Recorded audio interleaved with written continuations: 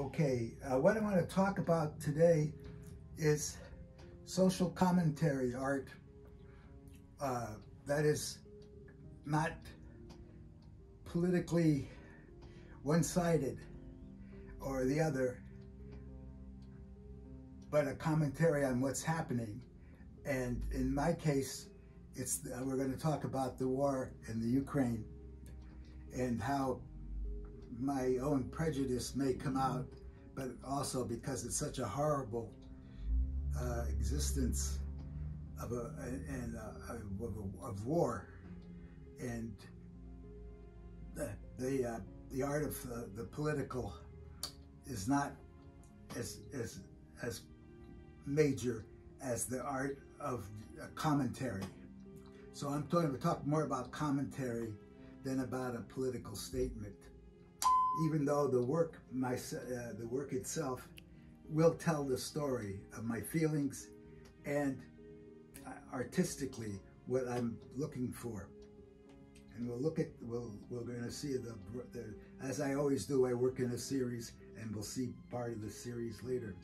But first I want to share with you something that is political and is definitely one-sided. And it was from the 1970 Romo for Governor Peace and Freedom Party, back in the days of the Vietnam War and the anti-war movement. And that's the Salinas Valley, and that's the old Spreckles sugar plant. And this is Romo, the gentleman that was running for governor. And this is one of the masks that I had, and then all around it. But I used to put a lot of figurative things in my letters. The important thing for me was that this was originally a linoleum block, because we only figured that we'd maybe get 10 or 12 people to put this poster up. And no, we made it, we decided to go and get it commercially lithographed, and we made a bunch of them. They got out, they got around, but obviously, I mean, we knew he wasn't going to become governor, but we wanted a statement to be made that either party was not going to work out. That the Peace and Freedom Party, which died relatively quickly, was what this was about. Black and white is very important to political commentary, to social commentary, because it has an impact that you just don't get when it's with the colors. We can look at great artists, the 20th century, like Ben Shawn, and making political commentary, but also making artwork that is a serious commentary, but serious in the sensibilities of the design and the concept that leads to it. So what I wanted to do with this one was to get the design and concept and the message. So black and white. It could be, there's no room for color in this. It's a political statement, but it's also, I think, a design statement. Up here, I've been using, for this new series, the Canson watercolor paper.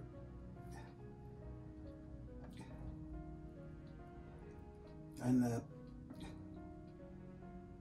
one of the things that's important about the Canson watercolor paper is that it's 140 pound like a regular watercolor, or they have them in 300 pound. That is different than when I'm using my arches down here, and that's a 300 pound arches, so it stands up on its own. And that's what I do a watercolor. This is not meant for I don't use this for watercolor, I use it for mixed media. And I have these in pads in different sizes. But the important thing is that I can build it up and tear it up and do things with it. But I wanted, in this particular case, I wanted a smoother feeling, and we'll see those when we look at the ones that are going to show up on the viewing. I put the paper up here using the artist's tape.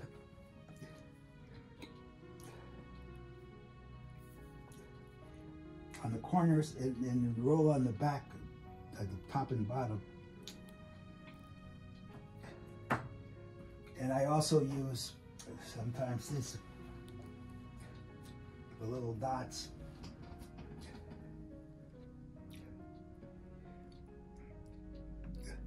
That's put on the corner. But I've decided for this, I just wanted to use the whiteness of the artist in the plane, and just keep the whiteness and the whiteness of the paper as it is continuous in this series, where it's white in the negative space and color in the positive space, and the black being the linear space. So I start with a jet black pencil,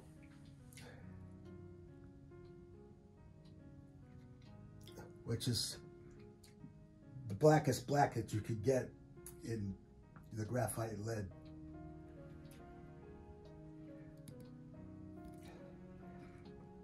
It's important because it's fat, and I hold it better than I hold just a regular pencil.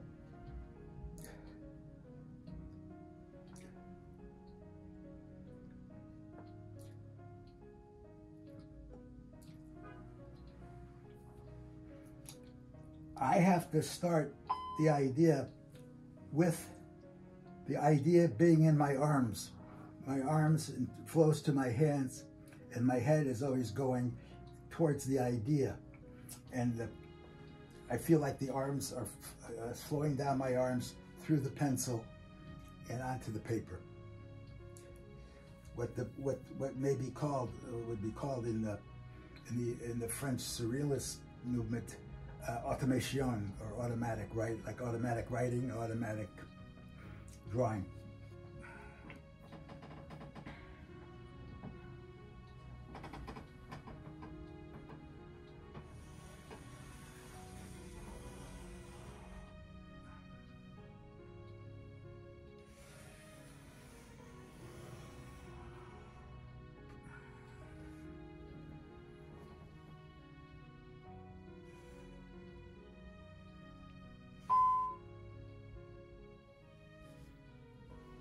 So I may start with a general shape and work my way into the shape, and then occasionally go outside of the shape.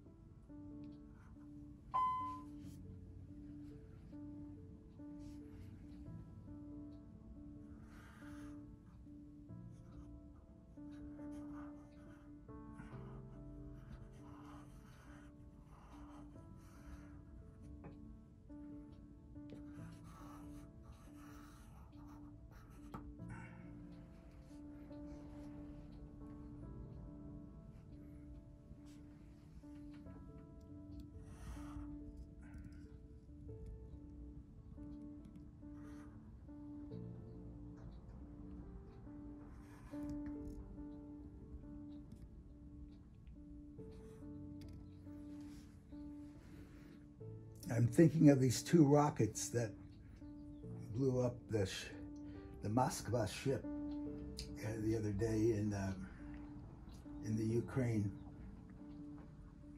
and the ship that was the head of the fleet. It was the big deal. It was their major ship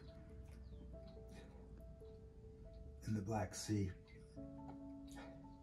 But I'm making it into a person as opposed to making it into just some rockets. And I'm taking the idea that a possibility here might just become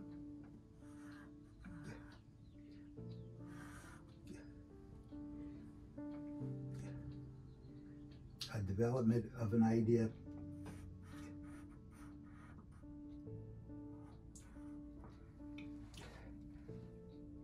Two different eyes, two different ways of seeing, two ways of seeing.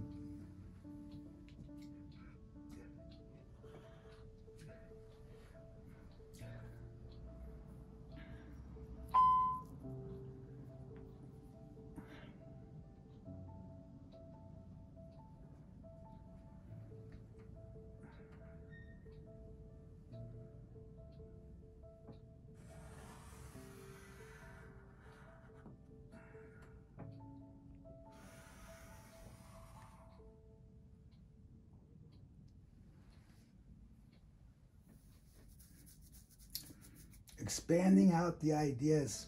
Don't know where this is going, but as I'm talking, I'm going to put down whatever comes to my head.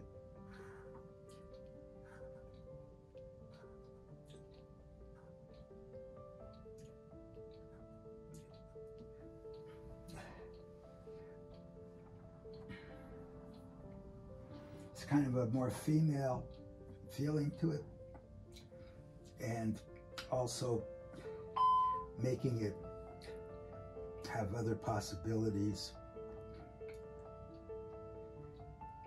but that it was theirs. It was their missiles that sunk the ship.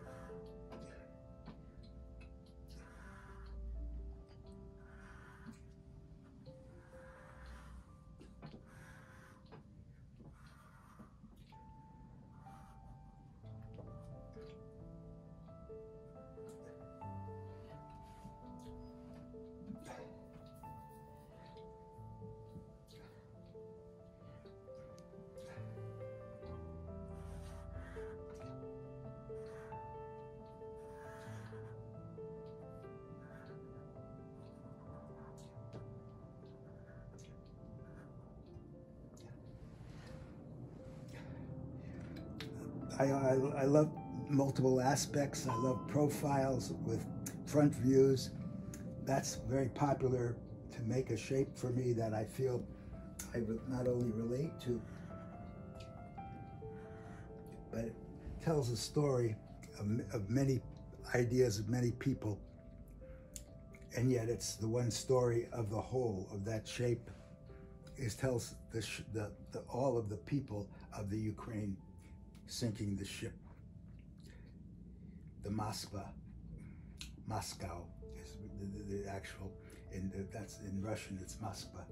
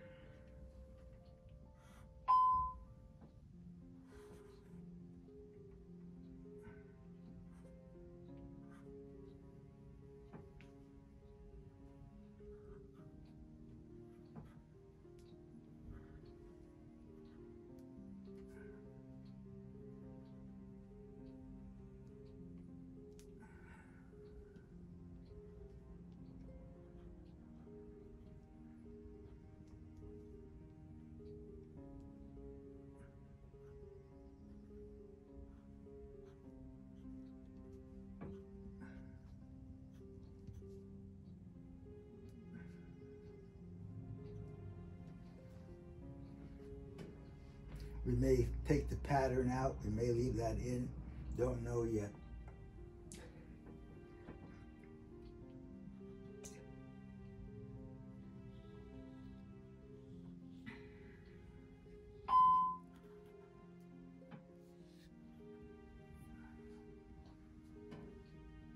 Right now it's looking like I'm going to take it out because it's just not holding up for me.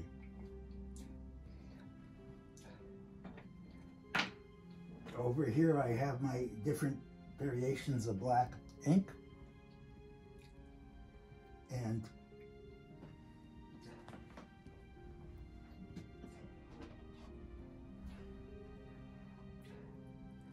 this is the big speedball bottle that's called the Black Cat or Super Black, or has all these different. Essentially, what it is India ink, and it used to be you get them in Higgins, and you got it in Pelican, but now I think Pelican was bought by Speedball. I may be corrected on that, but anyway, it's this. It's the making of. And I have a big jug of it always because that's how I use it.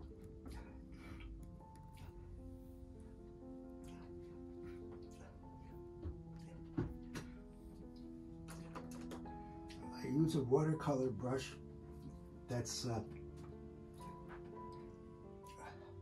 very soft, very smooth, and I get it wet. I get down, and I go into my basic black, which is this black here, and then I can add to it.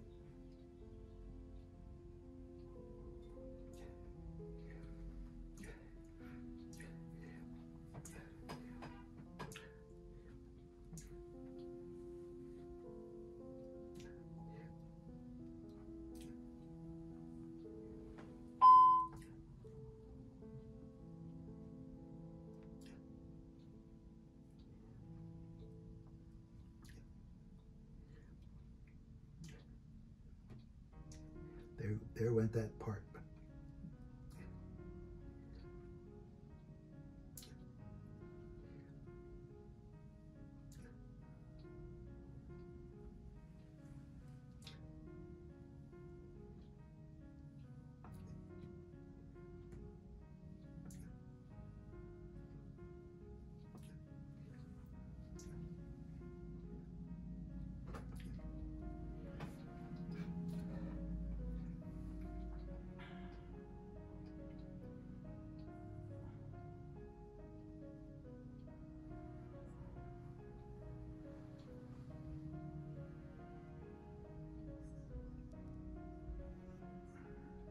Holds a lot of ink as it does. It holds a lot of water in watercolor, but it's small enough where I can make a line.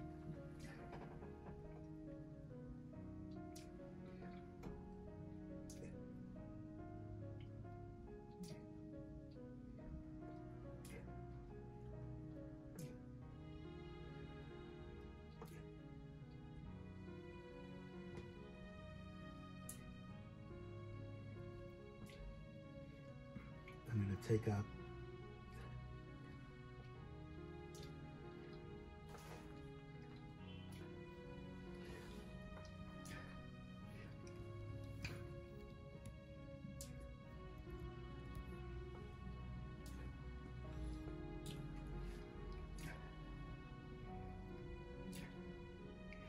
I will go back into that black, but it gives me a different ground than a white.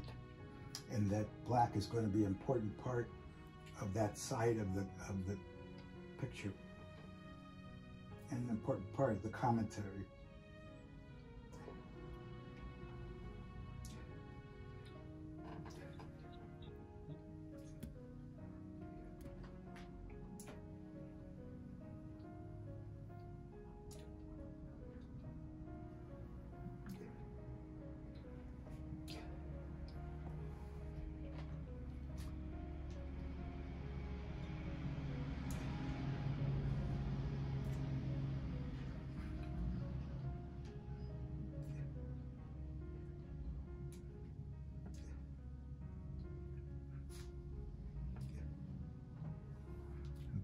Maybe balancing off that heavy dark on the other side.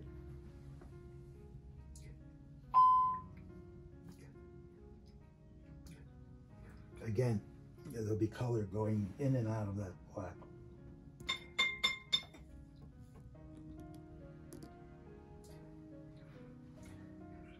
So for right now, I'm just using this one brush.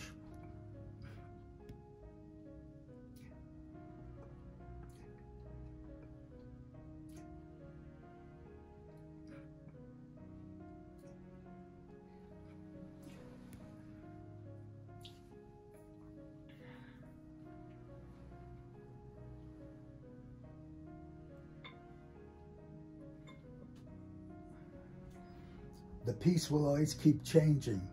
In other words, what I start with, I don't end with, unless it's just a few lines. But in this case, I have more to talk about, so it'll keep changing and how I want to say it.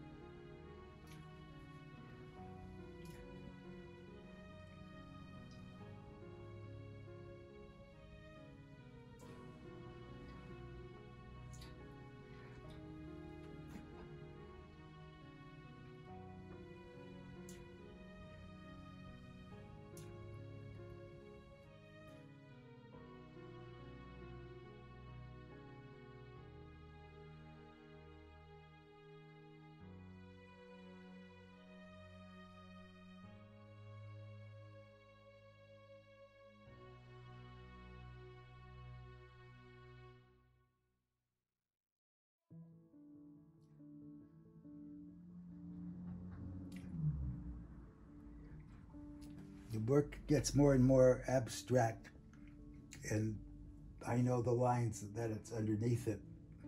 That's important, that I keep this overall shape and the simplicity guiding it all the time.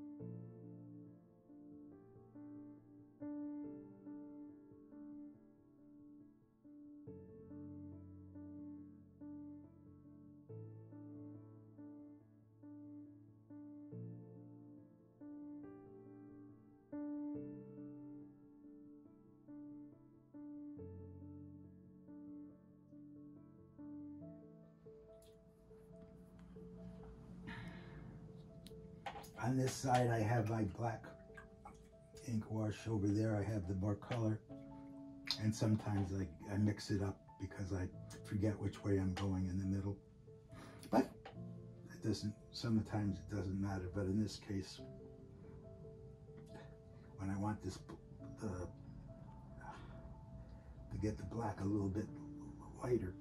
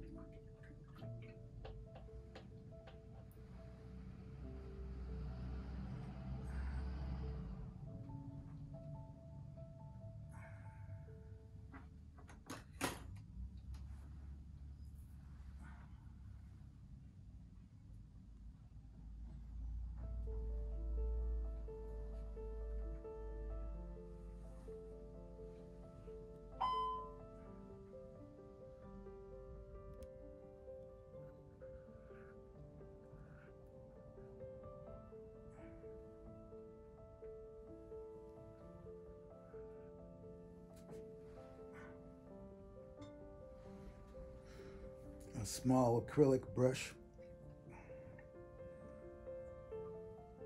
which I use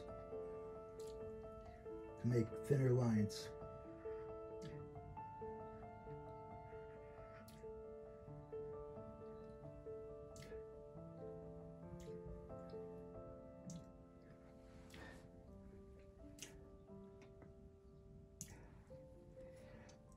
Okay, I'm going to let this dry. Let it set up. As right now I'm looking at it from the standpoint of what's the black and how much of the black will I eliminate. Again, I'm working as a lot of intuition and very little planning on this one. Then as I keep working it, the intuition will play on my mind, but I also will be designing it as I go along. Okay, I'm going to stop at this point. When we think of social commentary art, we think of Goya first. The master of it was Goya during the Napoleonic Wars in Spain, and before that he was the court painter, so he knew how to do the fancy detail work for the king, but all the time he was making fun of the king because the king was kind of a joke. And but it was very important for Goya to keep expressing himself, and as he went deaf, his paintings got more and more electrified, exciting, and caught up in the wars that were going on and the horrors that were going on. It's important to understand Goya is to understand the master of social commentary and social commentary of the times he was living. The other part is that he explored the printmaking and the graphics of his day, the lithography, which had just come into being, and the etchings and the aquatints, aquatint being the heavy resin powder on an etching that will create different variations of grays. He was a master of variations. He studied a lot of various artists' etchings, but in the end, he came up with his own and his own way of working into various variations of the grays. You didn't have color printing yet, so but he had some of the most beautiful grays that occupy, for me, they are a color unto themselves. So when we're talking about social commentary art, Goya is #1 for me, and I think for most artists. We don't want to get into the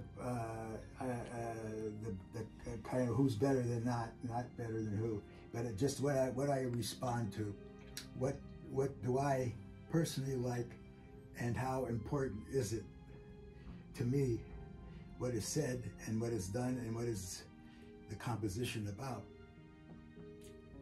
I'm not here to promote any artist or even myself, but I just want people to learn that you have your own way of thinking, your own feelings, and all that must be part of your work. It's an important part of your work because it is you. And we can go and do all kinds of things in art because we have all the different materials and different methods now and all kinds of different ways of working. But it has to be you in the end. And that's what's important to me. As it's drying, I'm also seeing that when I went back over some blacks, I could see that I'm getting to see the rhythm inside the blacks. Rhythm is a very important part of my art, and it tells a lot of the story when I'm talking about the rhythm. The rhythm and the story are one. The outside shape is as we'll see in the finished works, that's what we're talking about in the end. That the impact having the white negative space and the black positive space or underneath the colors, bringing out a different kind of color than the one that's just on white paper. All right, well, when I'm working with this in color, I like to use gouache. This is Turner, the Japanese gouache, acrylic gouache. I like the acrylic gouache because it's protected. It doesn't get scraped. It doesn't scrape like the a regular gouache could get scraped. But I want it because if sometime I want to print something, I don't want a shiny surface on it. Then these are this is a very good set, and the price is very fair on it. I also use the golden liquid acrylics, which are also more matte than a regular acrylic. And I will also use the Acrylic ones, but the golden makes this set as a kind of an introduction set, and it's a good combination to have, because and the other thing that's important is that I have this set and this set. I have quite a range.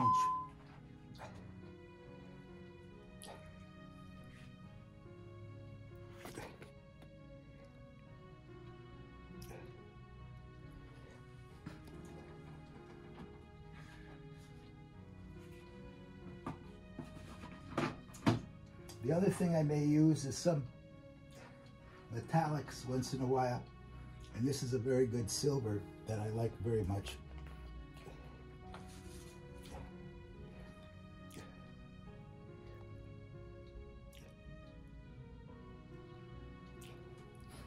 And then if I want a muted gray, kind of a steel with mica in it,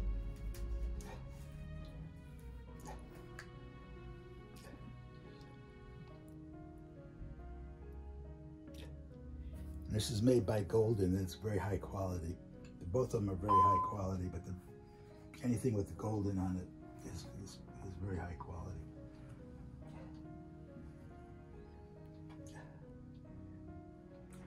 The other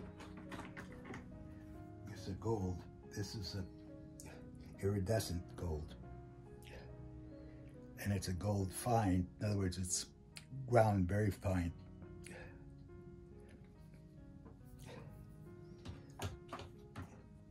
Okay, so I'm looking at this, and I've been looking at this for quite a while. And what I'm going to do is I want these parts to be the two where the rockets came out to sink the ship. We were talking about the Moskva, the famous Russian ship that was the pride of the Russian Navy. And there it was, coming in to running the Black Sea and all that stuff into, and when I came into the port, or near the port, two of the sailors from the Ukrainian Navy said, "Now, we'll blow it up," and they did. They shot it with the two rockets from their own that they made, called Neptune rockets, and there it was. And then it was being towed away, and it sunk as it was being towed. So anyway, we're going to look at, for what I'm looking at in terms of brushes, this little square top brush. Good for small areas, but also good for covering evenly. So what I'm going to do is I'm going to take this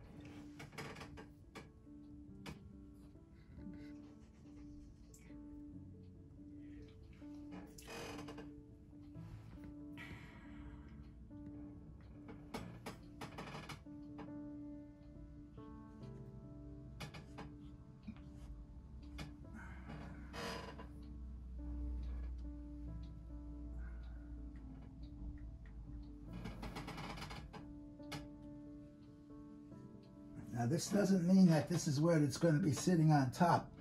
Colors can go into this silver because it's not a heavy body acrylic, because it won't take over when it goes on top of it. The important thing is that I'm drawing with the silver.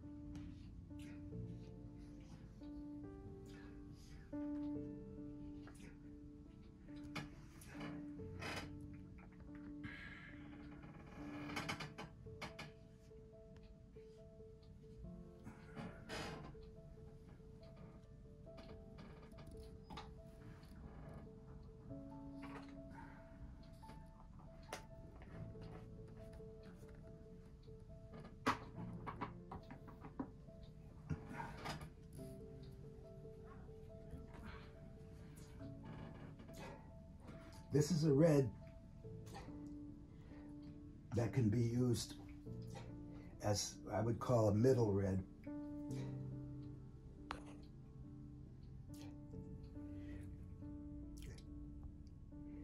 And it still has a touch of the orange in it, but not too far. When I'm putting it on my palettes in these small little areas, because what I'm doing with these is using them primarily as they are out of the tube. Not all the time, but sometimes it's very important that I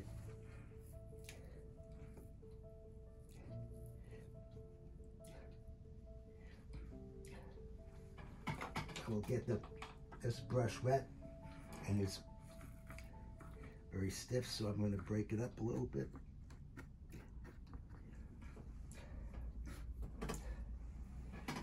And I'm going to put the old Soviet star, which is still used by the Russian army, just down there. So we'll start with that. That's going to be the red that may kick it off in an area.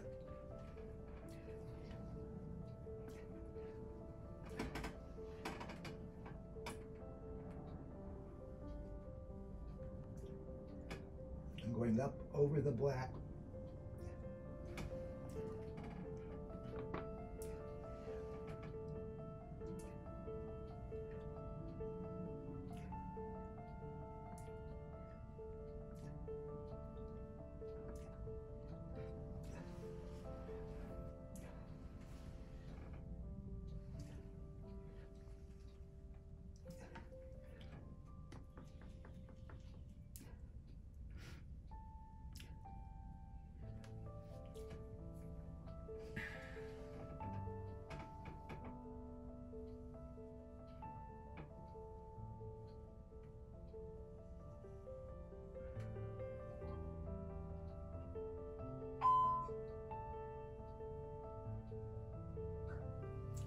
I'm going to play these reds against each other, and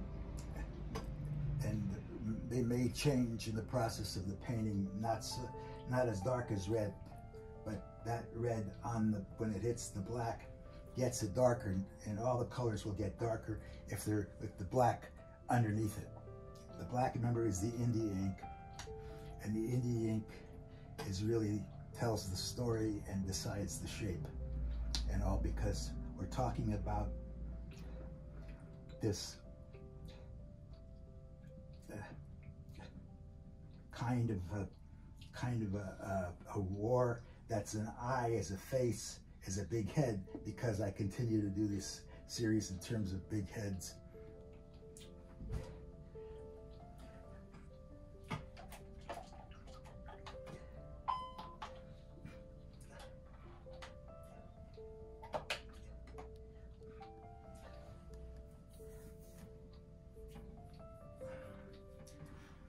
Okay, now I'm going to come in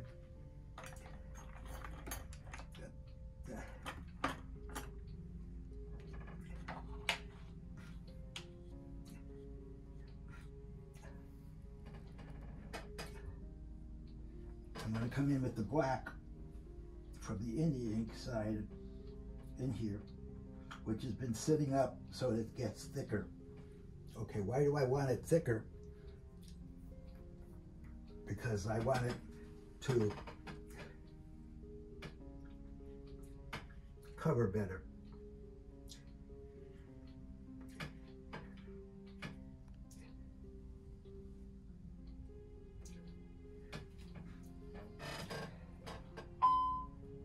But I'm going to go into the silver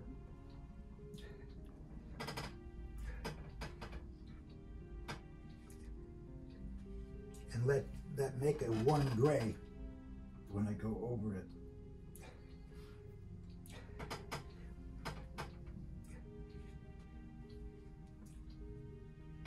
And then up here, I'll neutralize it. And you see how that actually is very warm compared to when it sits on the silver. These little spots here are a very important part of the piece.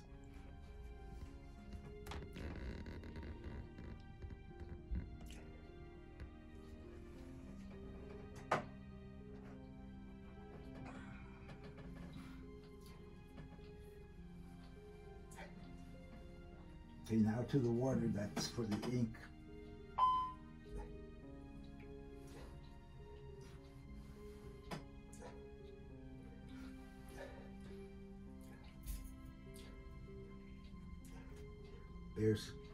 There again is that, the repetition of that warm gray, or almost neutral.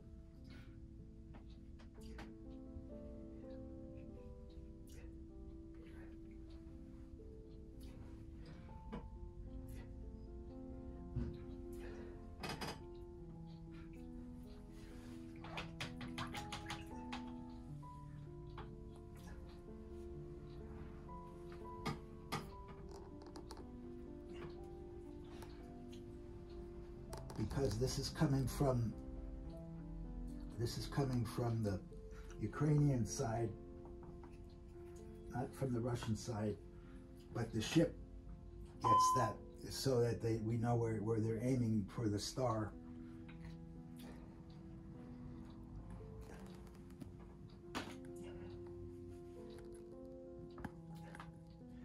What that star does is gives me a red to go down that way.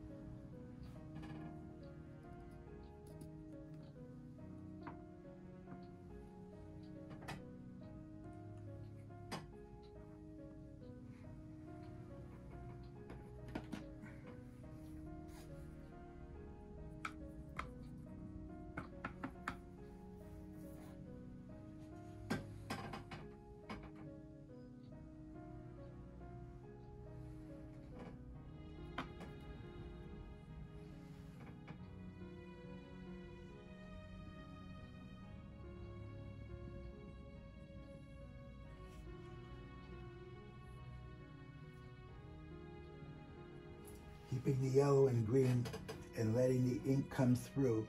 So I have this brush very wet so that the gouache will be more transparent. The yellow will be more transparent, giving it another dimension.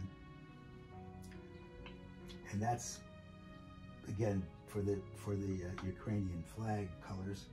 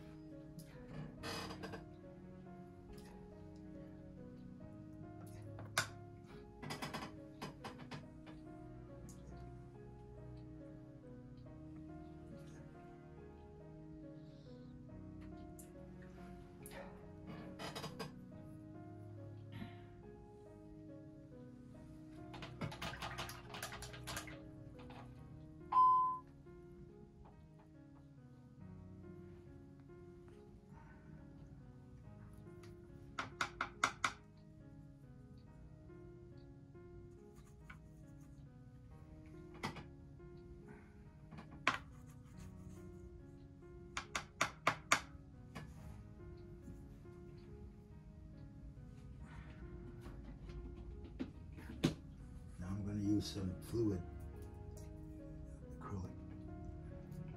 This could be used in an airbrush. And I'm adding it to the red.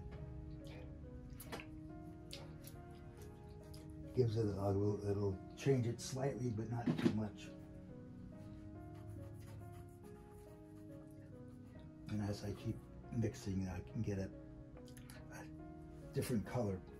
Okay, now I go back into this red with this, and you can see the difference.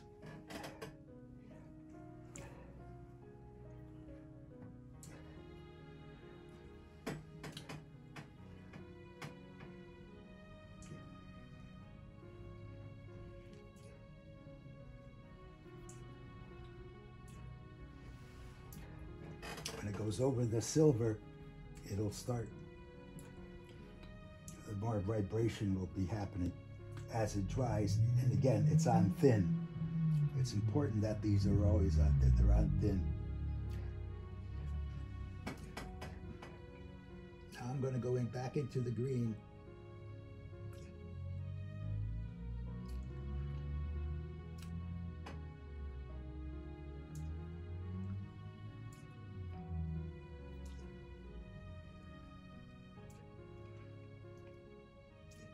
Gives me a little more brown to the earth color more when I go into the green, the complementary of the violet.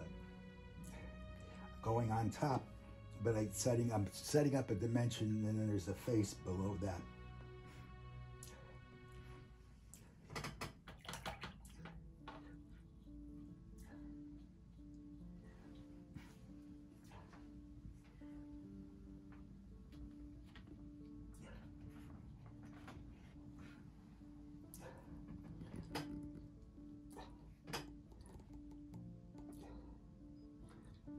This is like a cerulean blue, a little more generic, but this is in the gouache. Again, I don't want it thick. I want this, we want things to happen here.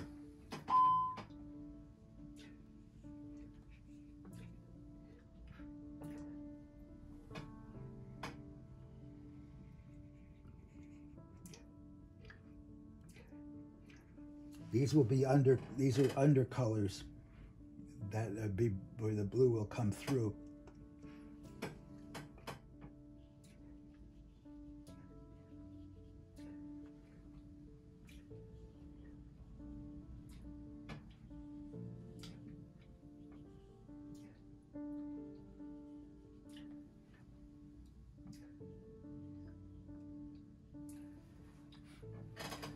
So that's more quiet than it's going to be. But right now I'm putting undercolors on, underpainting.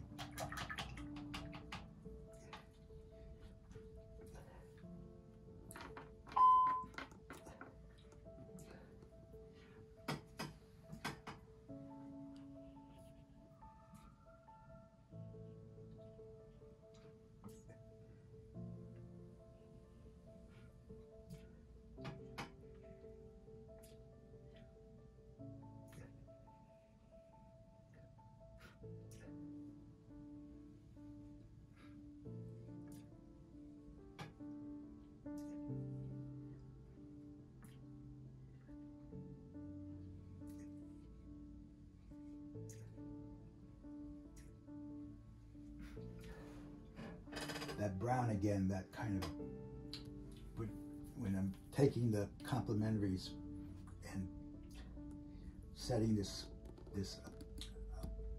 eyes up, and I want to use that back here.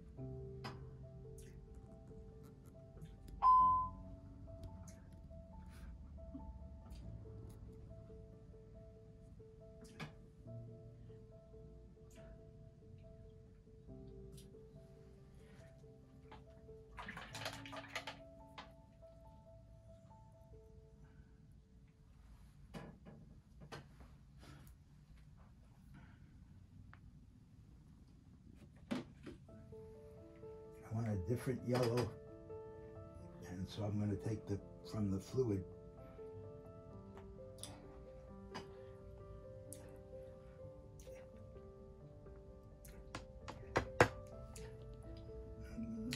Come on. Nope.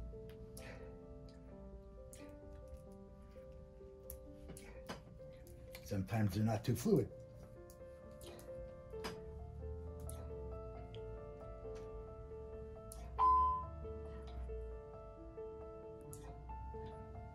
I want to add it to that green there and put some for itself over there.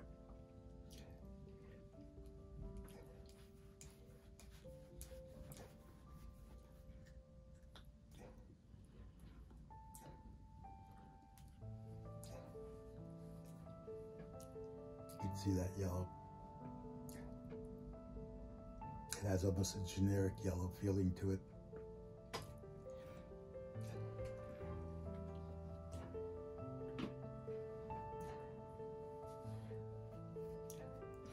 Okay, so I'm going to lighten up that bright green just a little bit.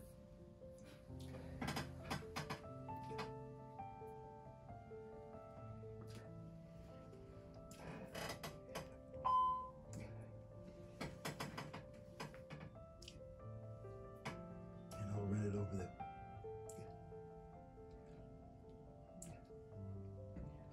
the red.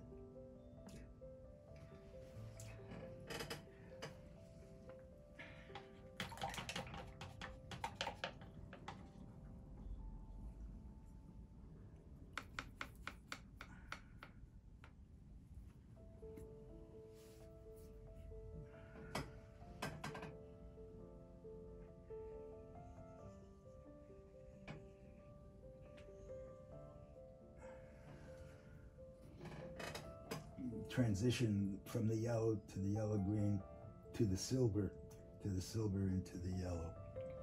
So that all the metallic silver's there still, but now it's almost all gone.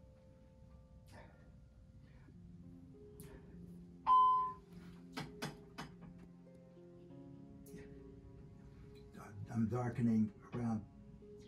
Now you can see how it just slightly darkens down there in the blue. In that dark blue.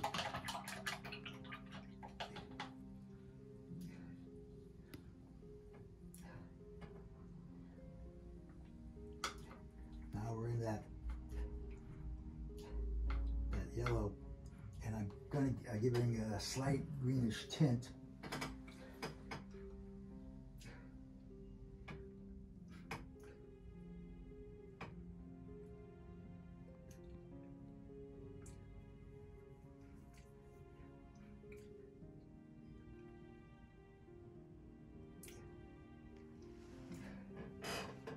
And goes over the black, starts another dimension.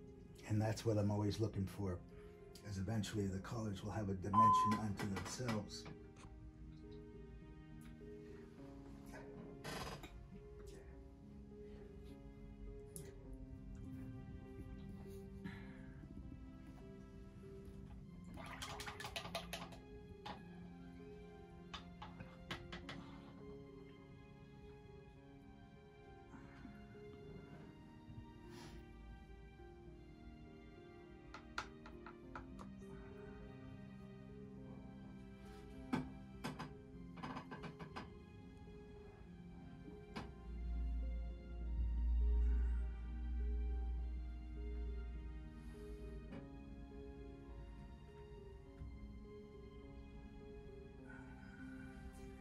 I'm sending you back to the red down there and letting this silver and the silver there stay, but with some red on top.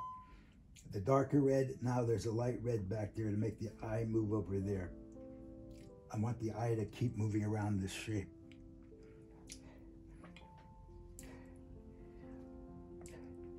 Now I'm going to take into this yellow, the more generic yellow, I'm going to add the generic, kind of generic red.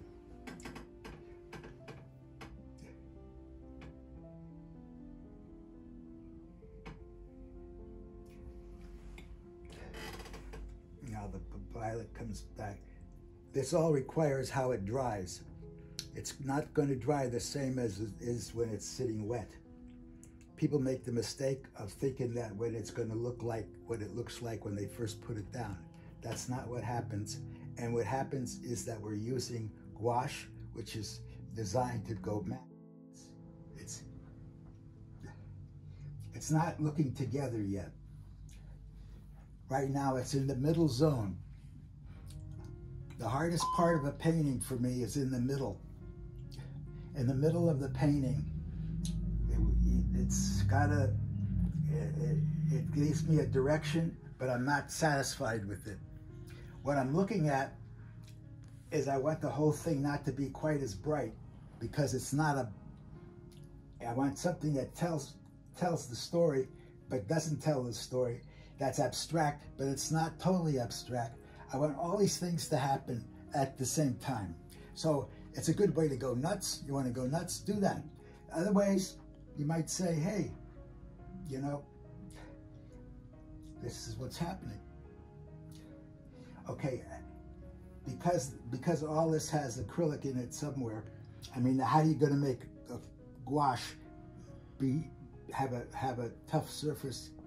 You got to put acrylic medium in it, and that's what the Koreans and the Japanese and the Asian ones were doing it first, and then Winsor Newton and all the European companies were doing it, and of course Golden. But in Golden's case, they found that the more fluid colors work better for this kind of what we're talking about, this kind of dead like gouache, but fluid like acrylic, and that it would hold the color in the fluidity, wouldn't get lost.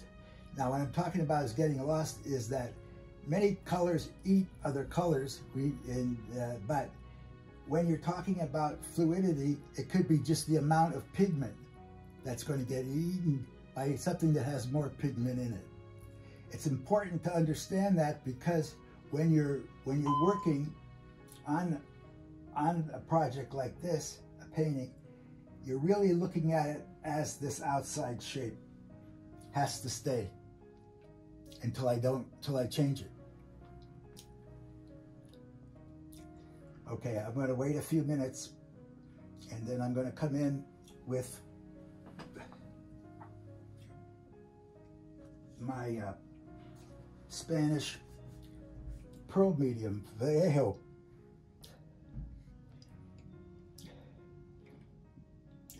Got it. Yeah. Okay. Now the Vallejo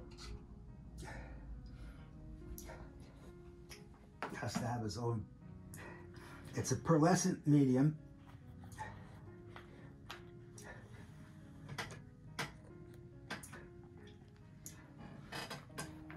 You don't want any water in your medium. It'll cloud it. What you want it to do is to do what it does, what it's made to do. And it's not made to cloud it, but what I'm looking for is to tone things down and pull colors up. That sounds like a contradiction in terms, but this whole thing is going to be a contradiction when I'm finished with it.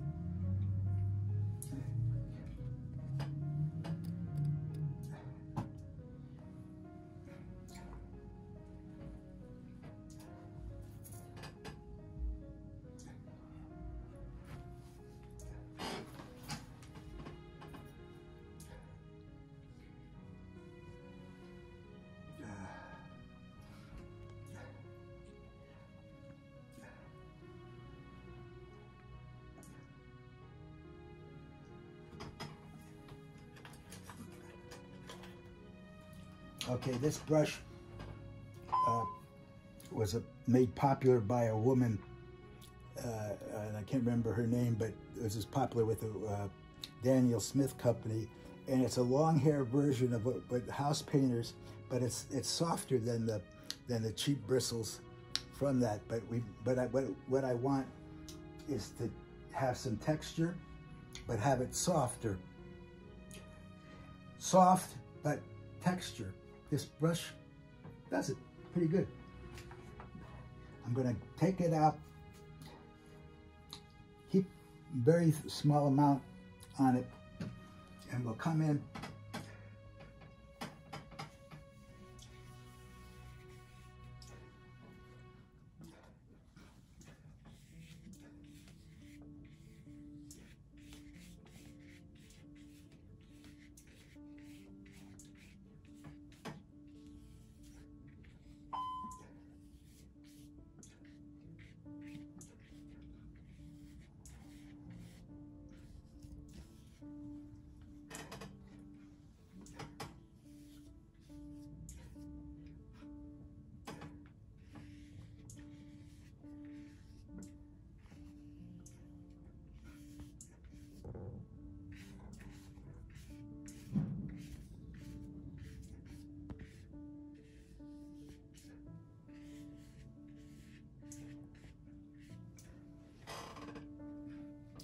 now. This will dry clearer, not clear, but clearer.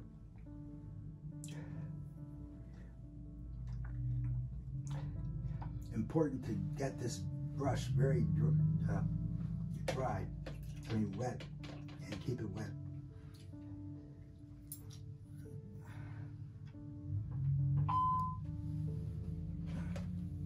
I'm going to take this palette knife. This is a Bob Ross palette knife. By the way, he made some good brushes. I never liked his paintings, but he made good brushes and he made good palette knives. And we're going to come in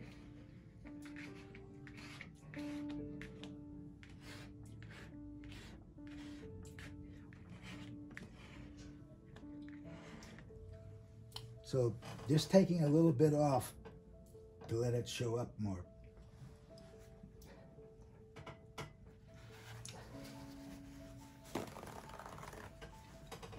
It's not making I'm not trying to make a texture with the knife. I'm scraping it back to get the underpainting going. Taking this large watercolor brush, which has a mixture of hair and animal hair and plastic, mostly plastic. I'm going to come in, go around.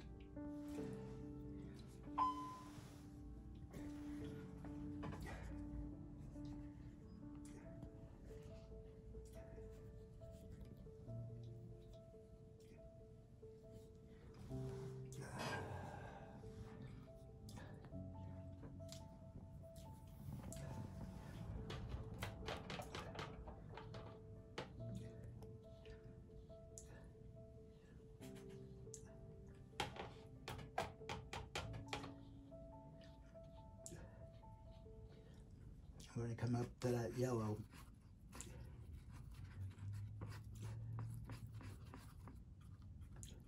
With the green slightly coming in there.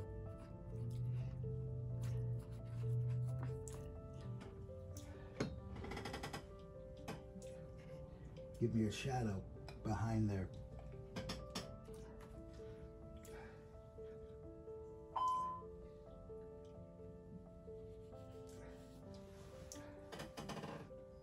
So it gives that more dimension.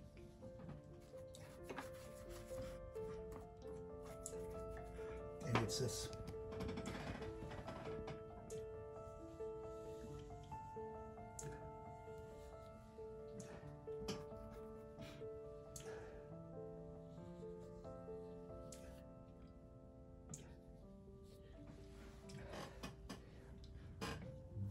Begins to come out more.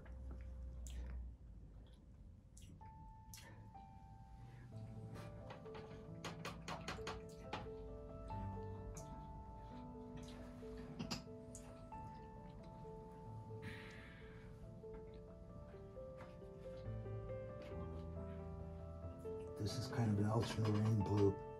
I say kind of because these aren't, I don't ever think of them being exact.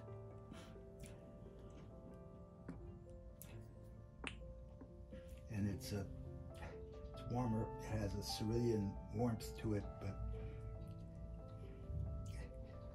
it's, yeah, so I think it's much too light for an ultramarine, but that's, now I'm going back over.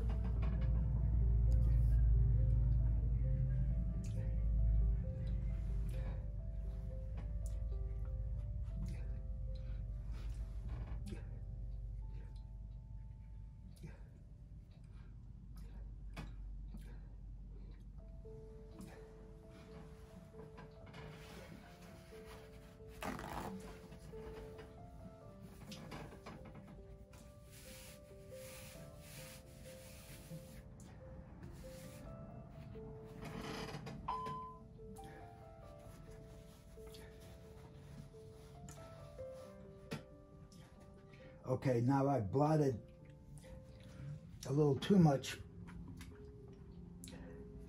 So on this side, so I want to come in.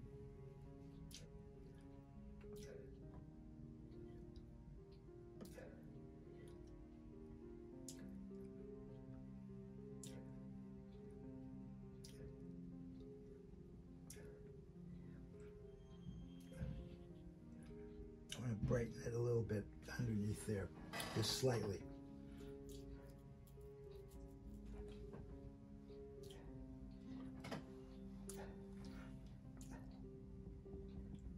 You can see where this is. I want to thicken this there. Now I get another dimension in that.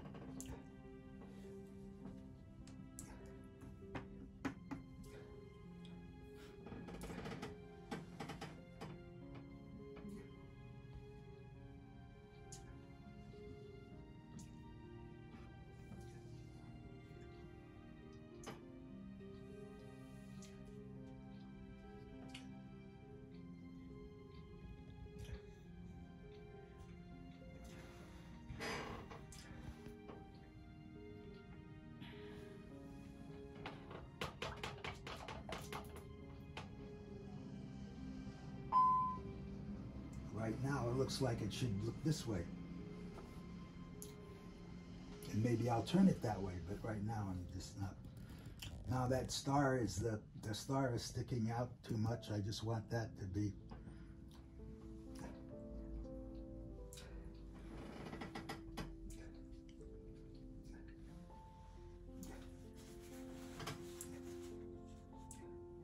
There, now it's down.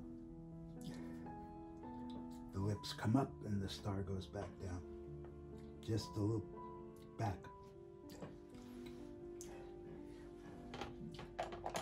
Okay, I'm going to take a few minutes here to look at it and see where I am at.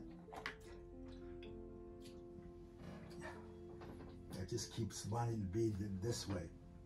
It's telling me to be this way. If I don't listen to the painting won't work. And right now it's not working. Important to understand, when it's not working, don't fight it. You don't have to agree with it, but don't fight it.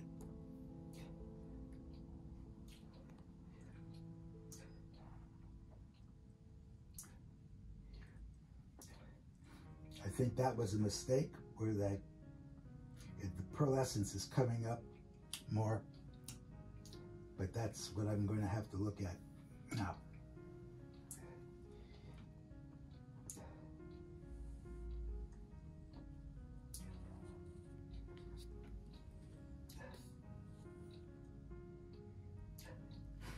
I'm going to put a silver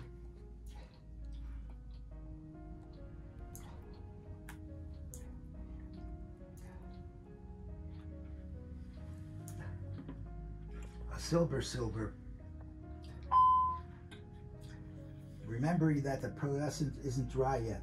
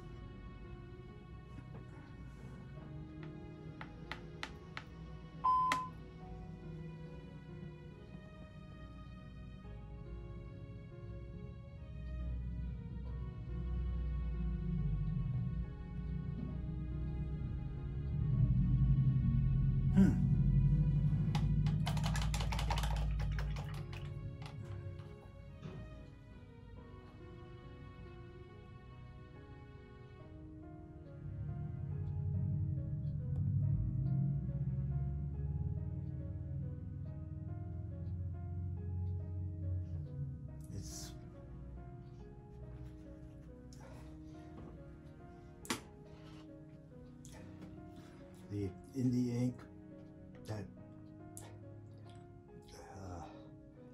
I don't know, it got voted #1 by somebody, it says on the label.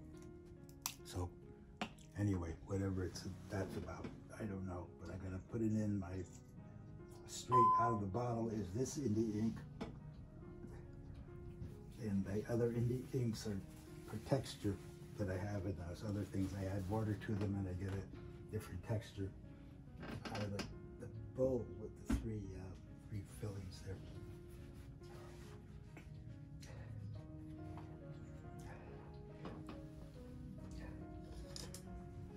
This is a fan brush, and the fan brush is what they call Tolkien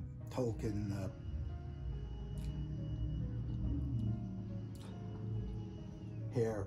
It's a plastic hair that's very springy.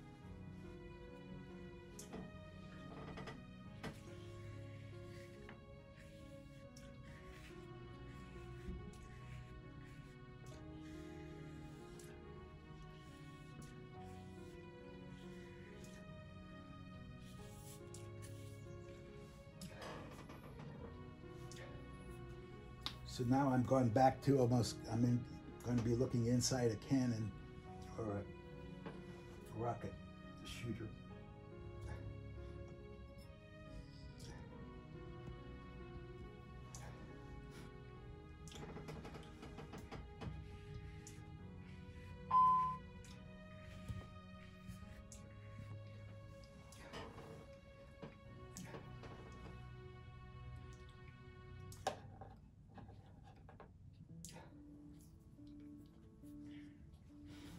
Step back from it now, and I can see now.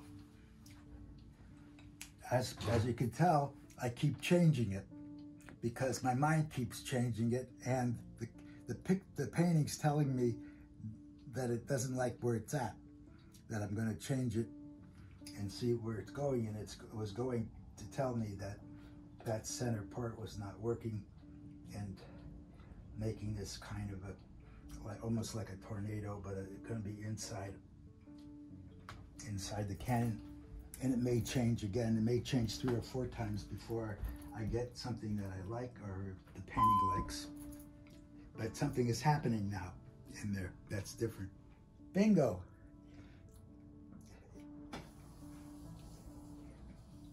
It became much more transparent, and that's when I decided it was done.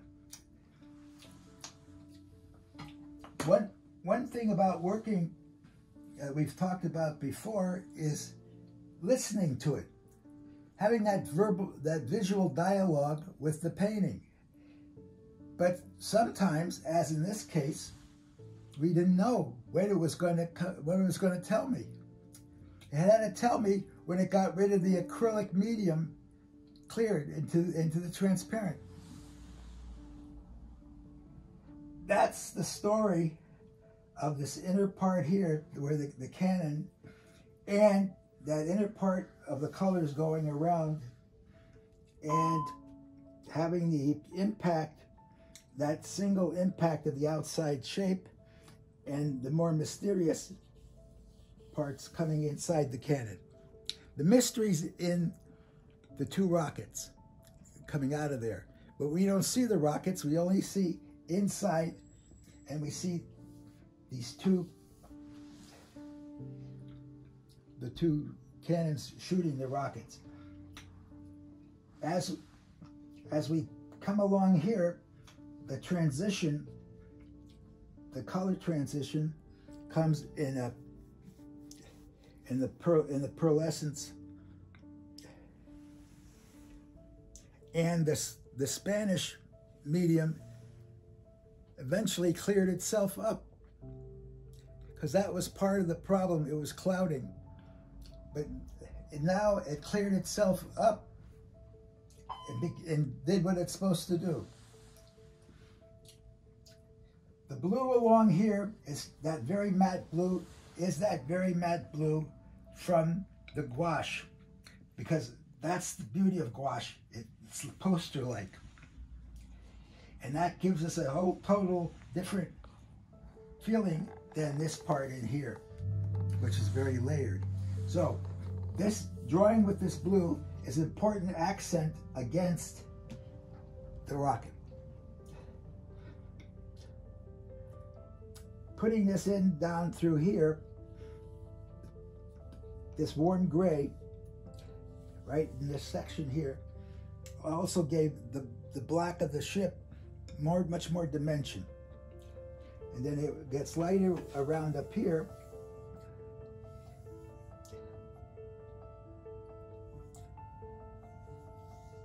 So that it goes up here is lighter than down here. And that's making the black move a little bit. Very slightly moving, but moving.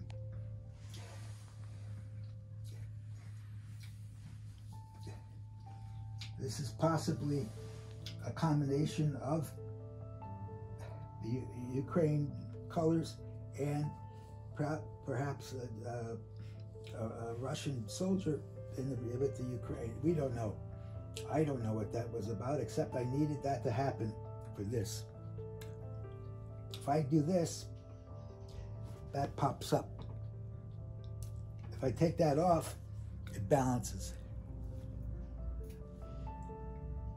If I'm going along and we have all this the same, then all of a sudden we have this.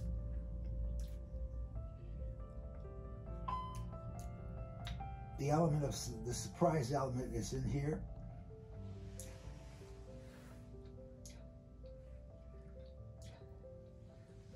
The red star, the ruby lips, and this red over here. I'm moving the eye across this. Makes the eye go across the subject, and this is really the subject in here. We're also looking at this in terms of the importance that we talked about yesterday of the outside shape, and that being very clear that that's the ship, the blackness of the ship, but it's that outside shape against the white that also helps tell the story of a visual impact that is singular, but not singular when you get into here. When you get to the center, it stops being singular. And so when we're talking about singular visualizations, we're talking about this sort of thing right here. And when we get into here, it's multiple visualizations.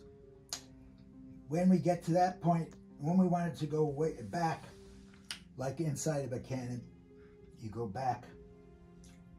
But we pull both sides into this united center because it took both cannons, both rockets, to sink the ship.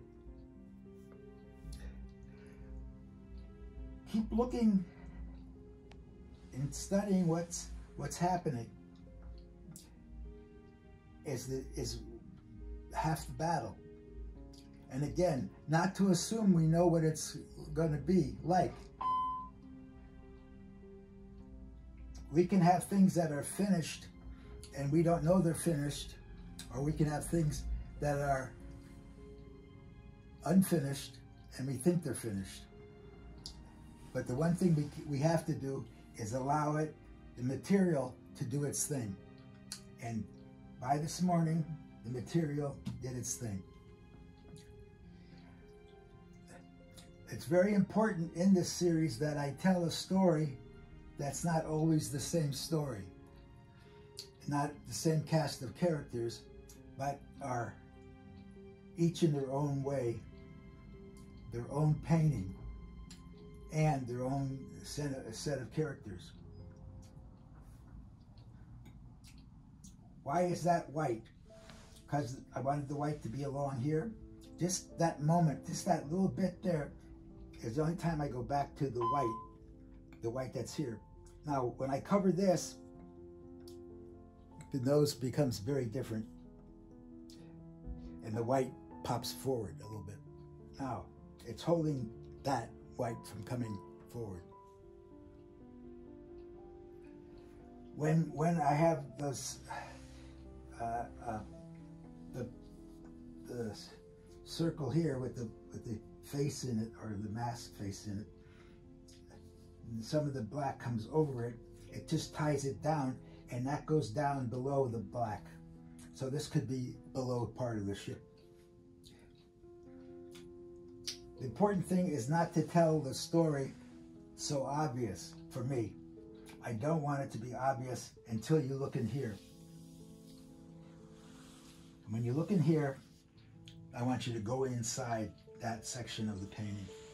This goes around the outside of the painting, and this side of it tells the story of the nose and the eye, all that, but it's telling the story of the outside, the faces, and then into the black of the ship.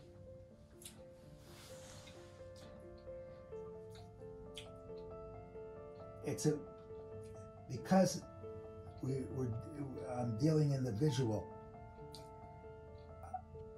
I want to make the visual a story unto itself. Everything that happens in here has a job to do. But what the job is, we only find out later. We can think we know what the job is, and we can map things out, and we can map it all out and have it exact and all that, or we could go free form and do that. But in the end, they'll do their job or they don't do their job. I do my job or I don't do my job. My job is to wait for that to happen. And this morning it happened.